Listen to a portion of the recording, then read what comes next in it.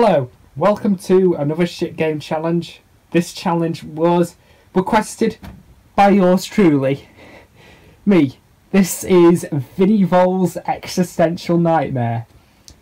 Now, if you're one of the people I'm challenging to play this game, unless you've already played this before, please do not watch this video until after you've played it.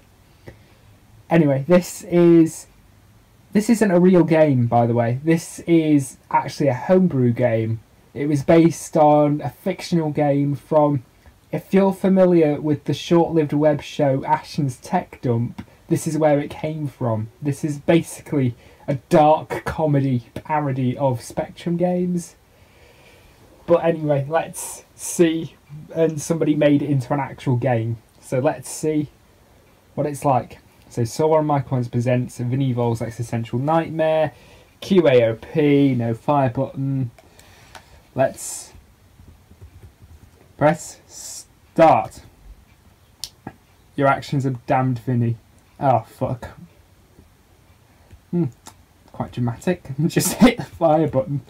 So, we are trapped in a little space. The sprite is flickering. I think that might just be a problem with this programming because the one in the actual Ashton's Tech Dump video didn't flicker. But still, I mean, I must admit, it is quite accurate to the way it was portrayed in the video. And I'm stuck. I can't get out. I've just been walking around in circles. Oh, no. Oh, what are you doing now, Vinnie? You weeping? Oh, poor Vinnie. Yeah, I know you in this off.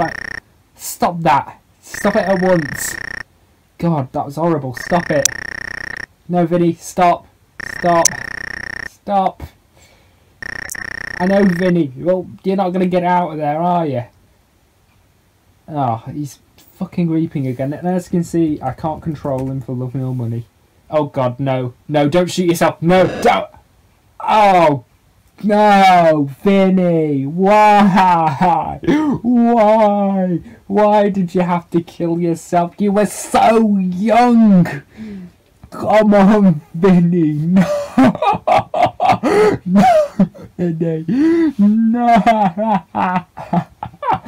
Anyway, that's, I think, and I can't get past the screen.